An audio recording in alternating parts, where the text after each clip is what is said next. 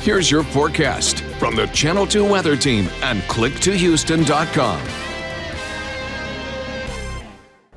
Good Saturday evening. Hopefully you've had a good start to your weekend. Second half of the weekend looking pretty good. Temperatures overnight are going to be pretty mild, holding in the low 70s for most of the overnight period. We should bottom out right near 70 degrees. So as you wake up in the morning on Sunday, you won't need a jacket. It's going to be warm. It's going to be kind of cloudy. And tomorrow it'll be a little bit breezy with temperatures getting back into the low 80s. Mostly cloudy skies through the first half of the week coming up. Temperatures holding in the 80s. We've got a cold front coming through Wednesday. Decent chance for rain ahead of that front too. 2 to 4 inches maybe before the rain gets out of here. And it looks like next weekend, Easter weekend, is shaping up to be just perfect. That is a look at your weather forecast. I'm meteorologist Eric Brate.